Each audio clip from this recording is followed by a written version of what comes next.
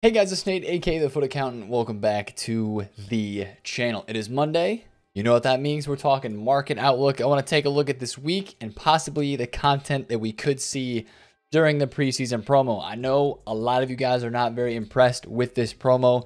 FIFA seems like it is dying. I'm with you on that. I'm hoping that it changes though, and we'll talk about some ways possibly this week where we might see some change in that, and we might see some actual hype come back, because I feel like EA might be kind of, transitioning their content right now based off of what games are happening this week in the Europa League and in the Champions League. And I feel like they might be basing some of their content on that the past week because of that. And after we get towards we'll talk about it in a second. But again, there's a couple other things happening this week with probably some preseason content and some FIFA 21 information that is guaranteed to come out tomorrow on Tuesday. So we'll talk about that a little bit as well, what that means, what that is probably going to look like. Is it going to be hype? Probably not really. It just looks like it's going to be one of those trailer informational release videos, and maybe they'll put out a web page as well. So we'll talk about that in a bit as well. First things first, though, it is Sunday. That means a little bit of a weekend league sell-off. I'm taking a little peruse around the market at this time, and I'm really not seeing too much stuff being sold off. And that honestly is just reiterating the fact to me that just people in this game have bought their end game teams. They have bought the cards they want to buy. They're playing with them. They're using them. And that's it. Like, honestly, I think a lot of people are starting to maybe get off of Ultimate Team. Even I've seen a lot of people, even myself, transition more into like career mode, pro clubs, or just entirely off of the game in general, and just kind of, putting down FIFA from where it is at this point right now. But I'm really not seeing a lot of cards that are really down in price that much. Some cards, of course, are still in packs, but it's so hard to pack, like the very limited selection of cards that are right now able to be packed. It's just so hard to pack them. So like De Bruyne, he's down maybe a smidge. Some of these guys might be down a slight bit from the weekend league sell-off. We always see some guys. I traded with a lot of icons last week to hit my transfer profit goal. So I'm going to swing through and check some of those prices right now. I'm sure some of those are down. Those are some of the cards I would expect to see maybe a little bit more of a swing on. Some of these cards that a lot of people like to use, like this Rio was like 510, 520. There's a one for 485 that's still up. That doesn't give me a really good range on that card, I guess. Let's check Prime Blanc. Prime Blanc is 370, so he's about the same price, honestly. I mean, just rolling through some of these icon prices, even these aren't really that low, or I'm not seeing that much undercutting on these. Desai's down a little bit, maybe. A lot of these guys are just staying upwards in price. So let me check on Nedved. That was somebody who I was watching a decent amount last week. Moments Nedved in like 100K range. He's back in the 400s, but just barely. So honestly, there's really not that much of a weekend league sell-off from what I'm seeing right now. Just scrolling through a lot of these cards and what I had seen last week in prices. Some cards might be down a little bit, but honestly, not too much. I think a lot of people are honestly just sitting on cards and using the ones that they enjoy, and they're not really selling, right? Maradona's 1.09. Yep, that's about normal. He was like 980K last week, kind of back up from there, kind of stayed high over the weekend. So yeah, I'm really not seeing that much of a panic sale or weekend league sell-off on that many cards, just because I think people are kind of they're kind of done with like buying cards, buying players for their teams. They have what they need, they have what they want, and they're just rolling with it, maybe doing some objectives and maybe doing some SBCs in foot as well. So there's not really that much of a weekend league sell-off. I told you guys to watch out for these road to the finals, because I do feel like they could have a jump in price later this week, depending on some of the cards that might get upgraded. Anthony Martial, some of the Europa League games, which are being played on Wednesday and Thursday of this week. Those are the ones that I would keep an eye on first. Like Martial and Man United play on Wednesday, actually. They play against LASK. I can show you guys the games over here. We do have some games on Wednesday and Thursday of this week, so the Europa League does return. And we'll have some cards, like all the Roma cards that we have in Road to the Final. I think we have we have the Mkhitaryan SBC that is now a live item, but we've also got the Juan Jesus card. Are Wolves playing? Are Wolves playing? Yes, Wolves play on Thursday against Olympiacos. So there's going to be some stuff to watch in terms of Europa League this week. Some cards are going to be getting upgraded based on if they continue on in the competition or not, because we're going from the round of 16, leg 2, into the quarterfinal. So these cards, any Europa League card, if their team wins and goes through to the quarterfinal, they will be getting an upgrade very, very soon. So that's something to kind of watch. Again, it's really tough to know if these cards will really rise that much. Again, if it's a card that doesn't have a team of the season, or if that road to the final is going to become the highest rated version of that card in the game, then I would possibly say there's a scenario where that card could go up. But these are still live items, so I do think people will start to buy them upon the in-game or the potential of that card getting boosted. And again, just like we talked about with Conte earlier in the week, this is a card that I'm actually kind of afraid of, and I would recommend it if you have this card. I think you might want to sell it, because Chelsea are down 3-0 on aggregate to Bayern right now. This guy's dropped down a little bit today. He was like he's down like 15 to 20K from where he was. But this type of card could drop a lot more, because if there's still people thinking that this is a live item, they might sell it after the game just because they know he's not going to get upgraded anymore. Hopefully people are smart enough in this game to realize that he should not get upgraded anymore because of them being down 3-0. Not saying Chelsea can't come back, but I'm just saying down 3-0 playing against Bayern Munich, the situation is not looking that likely. Now, other guys like Militao, I feel like Militao and Real Madrid have a shot at possibly pulling it off and heading through to the next round. Other teams like, again, I talked about Dybala, right? Dybala and Juventus, they're matched up against Lyon, and I believe that game is either 1-1. Wow, 160. It's a bit of an undercut there. This guy fluctuates a lot, man. Is this a fresh card? It's not a fresh card. It's second owner tradable.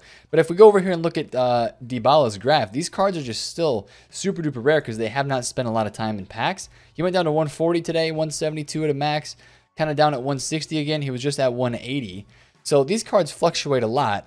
And if you can catch some open bids, and if you can catch some undercuts like that 144 bid or the 154, that might not be a bad shout, because this card would go to a 94, which would be equal to his team of the season. His team of the season card, yes, is basically the exact same price, which is crazy, and it has the upgraded weak foot. But of course, this would still be a live item that could then, if Juventus continue to win and continue to move forward in the Champions League, this item could actually go to a 95 after he goes for 94.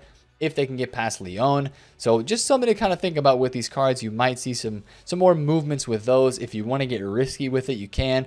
The safer way to trade right now on this game would definitely just be to flip cards. Honestly, to buy and sell, to quick flip. A lot of these cards, a lot of these icons, I mean, you can icon trade if you have 100,000 coins. I think icons are like 60K. Honestly, you can icon trade for sure if you have that amount of coinage on you. Just because a lot of these cards have gotten super duper cheap, and it's honestly ridiculous. Like a prime moment Stoichkov's like 450K, I believe. 470. Whoa, hold up. We have a bid at 474, and undercut at 440. This looks very meaty to me. I'm gonna just make sure that his price is not really inflated right now at the moment, and making this price look higher than it actually should be. 482. Yeah, we're gonna snag that. Thank you very much. Because if we go over and take a look at the graph, he was 440 at one point earlier today, but he's also hit points at 480. So I'm going to try to cash this card out around the 480K range. I know it's a Sunday night, and it might be a little bit more risky, but I will take my little bit of profit there that I can take. What is that going to be like? Maybe 12, 13K profit-ish. Yeah, somewhere in there. So I would take that profit right there if it does come home. Boom. Stuff like that is how you can be trading right now in this game, in my opinion. If you want to do some trading this week, that's the way to go. Flip the icons because they're rare. The moments are still desirable. And again, we have a moments SBC that is out right now, and that makes more people want to just go and look at those cards, I do believe, just because they're trying to pack them as well. So if they can't pack them, they're just thinking about them, and that draws people to go and actually buy them as well. So just one thing to think about right there. The big thing about EA Sports FIFA this week is right here. This is the news from EA Sports FIFA. They're releasing the first set of FIFA 21 features they're going to be talking about. It is going to be gameplay. So there's going to be an official gameplay trailer released on August 4th, which is Tuesday. Tuesday, I believe it is 11 a.m. Eastern time. So that would be 4 p.m. UK. 4 p.m. UK, 11 a.m. Eastern, 8 a.m. Pacific, whatever time zone that is for you, do the math. You are going to see a gameplay trailer from EA Sports on their YouTube page. So you go to their Twitter page, you can find it here, or just go to their YouTube channel. That video will go live there. Honestly, what are we going to see from this? We're probably just going to see a video where they talk over what they're going to be updating inside of FIFA. It's probably not going to be anything special. There's probably not going to be a lot of information. They're probably going to mention the new features and the stuff that they have changed. And it's probably going to be like a 2, 3, 4, 5-minute video talking over some of those things, showcasing the new gameplay types, the new gameplay features that they're adding to the game.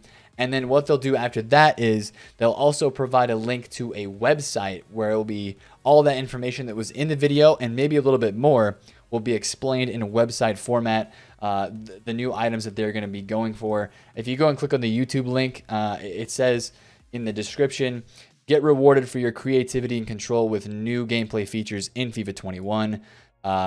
Does this link go anywhere? Hello? Link invalid. So I guess this is going to be the link, maybe, that will be working when they on the street and in the stadium see what's doing FIFA 21. So maybe they're going to talk about Volta as well as a part of this video. So yeah, just keep this in mind. It's going to be coming out on Tuesday. I'll probably talk about that on a video on this channel, going over that FIFA 21 related. So that's like our FIFA 21 content that's coming this week. And again, I mentioned before this, could the Summer Heat content ramp up this week? Could we see a little bit of a ramping up in the Summer Heat content? Because on Saturday we had Sunday we had the Pablo Sarabia UEFA Champions League UCL Live Road to the Final item, 94 rated. Of course, if PSG can make it to the final, this guy would go to a 98, I believe, either a 97 or 98, depending on where PSG are at right now. I think it actually might go to a 97. I think that they would only get 3 upgrades because they don't have a playing game, right? Yeah, so PSG is already in the quarterfinal, so this could go to a 97 rated card if they win the quarterfinal game, win the semifinal, and then win the final. He'd get a +3 if PSG win Champions League. This card looks kind of cool. It's an 82 and an 84 rated squad, I believe, so I'm probably going to be doing these just because they're live items for the club collecting possibility. Mkhitaryan as well. These guys have a couple days until they expire. So that's something to kind of keep in mind.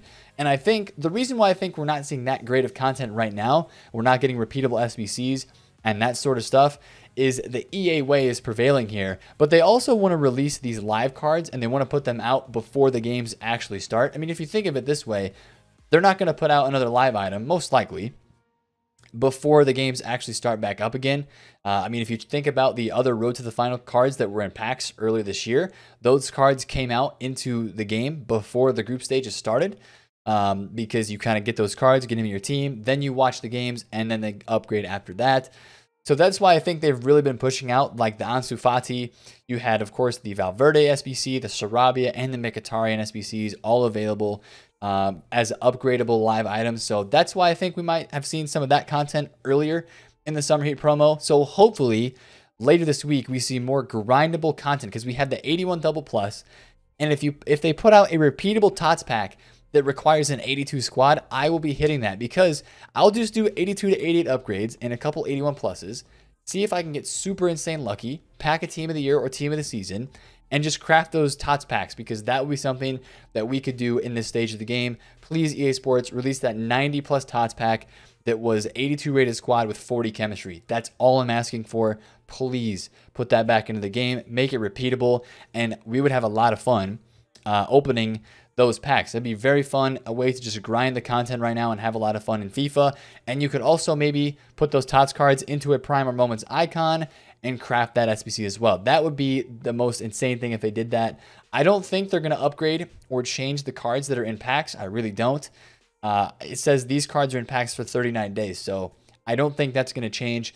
I don't think they're going to add cards into packs, although we would like to see that. I don't think it's going to happen, unfortunately. So that is a bit of an L. But that's kind of the market outlook this week, boys. I would expect to see probably, I think they have to put out some more repeatable SBC content this week. Maybe another Road to the Final objective. Objectives, there's probably not enough time for one of those. Maybe another SBC. And I would 1000% at some point this week, maybe since Mondays have been summer showdown days during the summer heat promo.